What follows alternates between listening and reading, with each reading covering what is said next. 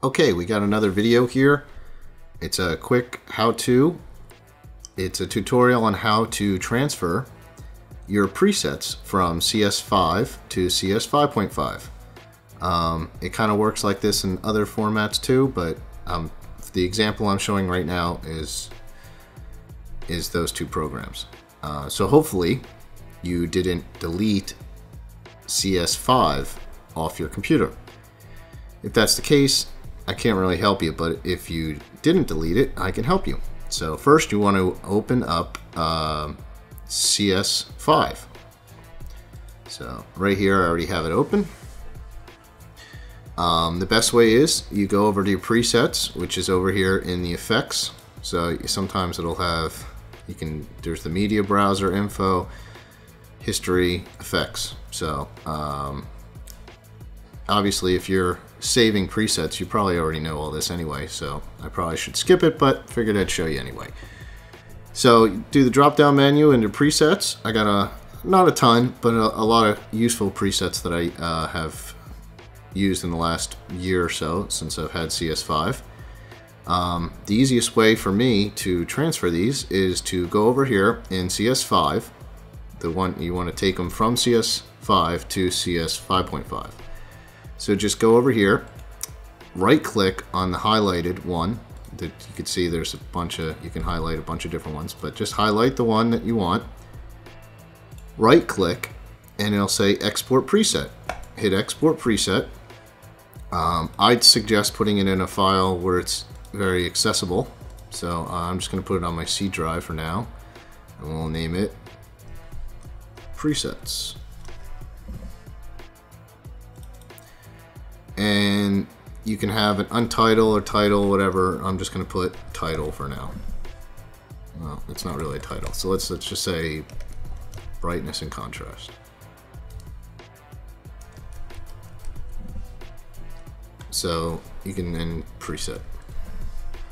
So save that, and that's pretty much it. Now you have to do one at a time, which is kind of a bummer. Wish they had a batch export, but it's not that bad unless you do a lot of presets, then you're gonna have some time. But hey, it is what it is. You don't want to have to redo these things, especially when you're consistent with the camera equipment that you use, because everybody likes to tweak their color, and and their if you're working with a lot of green screen, you're also going to want to use the ultra key, and there's always a little bit of tweaking here and there, so it's nice to save your presets, especially for a quick workflow.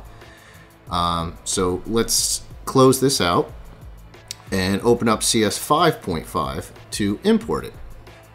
It's going to take a while, so I'm just going to fast forward through all this.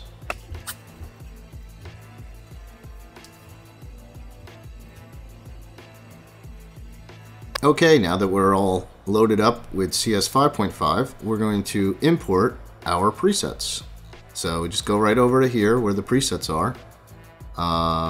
You can highlight preset, go import preset, and there it is where we saved it.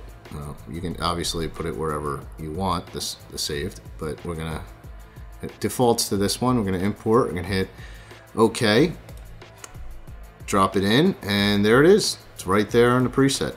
You can also make a file if you want, new preset bin. Sorry, I shouldn't say file folder, I should say bins, so I don't get myself in trouble for not saying the technical term. But it's going to work right there. I already have a CS5 presets down here that I made the other day, transferring stuff over. So that's pretty much it. It's pretty painless. You don't want to lose your presets. You work so hard building these things. It's good to have them saved. I mean, it's really easy. Adobe products always like you to, I always feel that they are always helpful with their upgrades, and it doesn't hinder you to, lose from all your work. So anyway, that's about it. And check out my other tutorials. I'm going to start building a few more because couple friends asked me these questions, and instead of them coming over and having me show them and then them forgetting and then calling me and asking me, you can just put it up on a video and they can watch. So anyway, thanks a lot, and hope you enjoy it.